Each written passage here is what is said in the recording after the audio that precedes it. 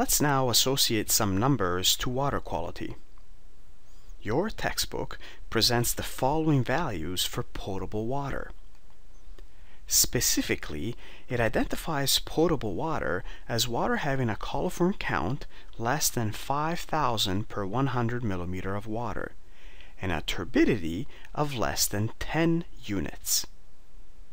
As an aside, do you remember what turbidity is?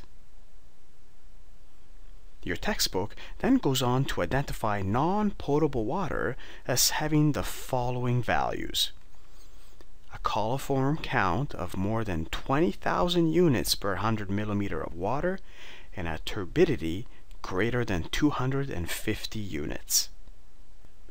What about Canada's guidelines for drinking water quality? According to Health Canada's website, which is linked for you in your course notes, potable water shall have a maximum acceptable concentration, or MAC, M-A-C, for total coliforms of 0.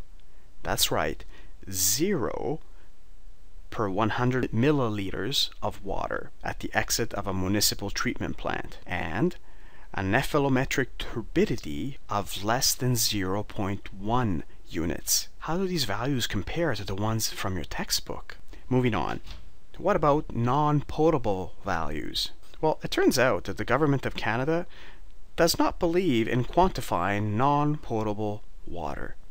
Essentially, Canada's stand is that if water does not meet the potable requirements, it's simply not potable. That is, if water does not meet the requirements for drinking for human consumption, it's just not good.